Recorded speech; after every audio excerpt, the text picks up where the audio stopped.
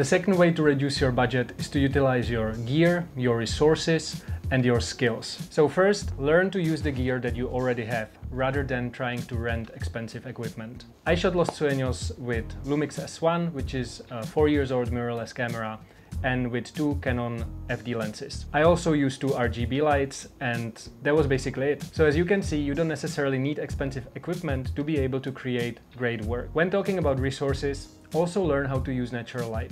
Because if you can do that, you can dramatically reduce the costs of your production, because instead of renting big lights, you can literally use the sun. Apart from the gear, try to think about the skill set that you have. Maybe you can shoot, direct, color grade, etc.